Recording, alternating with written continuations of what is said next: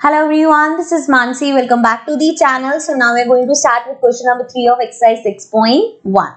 In figure 6.15, this is the figure.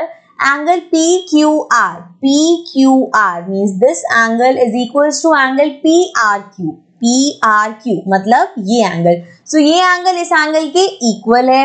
Then prove that PQS, this angle will also be equal to PRT. So in short, इनको मैं name दे देती हूँ 1, 2, 3, 4. ठीक है. सो हमें given है एंगल 1 इक्वल है एंगल 2 के एंड हमें प्रूव करना है कि एंगल 3 इक्वल होगा एंगल 4 के. ठीक है, समझ में आ गया. ये पूरा PQS वगैरह की जगह मैं सिंपली इनको नेम दे दूँ ताकि समझना क्वेश्चन इजी हो जाए. सो एंगल 1 इक्वल एंगल 2 के, हमें प्रूव करना है एंगल 3 इक्वल होगा एंगल 4 के. सो नाउ हियर बहुत ही सिंपल क्वेश्चन है. एंगल 1 प्लस एंगल 3 इक्वल होगा 180 डिग्री के. एम आई राइट? ये एंगल क्या है? एक पूरा एंगल लीनियर पेयर का बना रहे हैं. सो ऑल्सो ब्रैकेट में मेंशन करेंगे बिकॉज ऑफ लीनियर पेयर.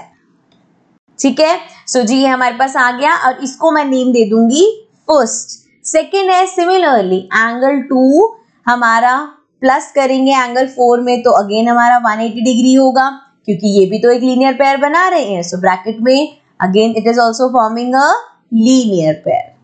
ठीक है. सो ये हमारी इक्वेशन हो गई सेकेंड.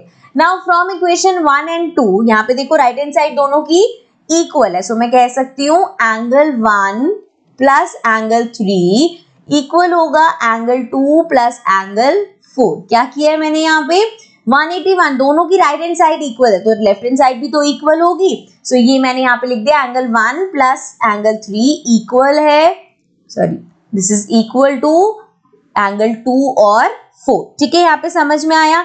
सो यहाँ से अब एक चीज देखो क्लियरली, यहाँ पे अगर मैं बोल रही हूँ ये दोनों चीजें इक्वल है तो हमारे पास ऑलरेडी है कि एंगल 1 और एंगल 2 तो इक्वल ही है. This angle is equal to this angle. So if I, जैसे इसको मैं यहाँ पे एंगल 1 रखे रहने दो, ये प्लस एंगल 3 रहने दो. एंगल 2 को अगर मैं इधर लेके आऊं तो ये माइनस एंगल 2 हो जाएगा क्योंकि उधर प्लस है, इधर आके माइनस और ये एंगल 4.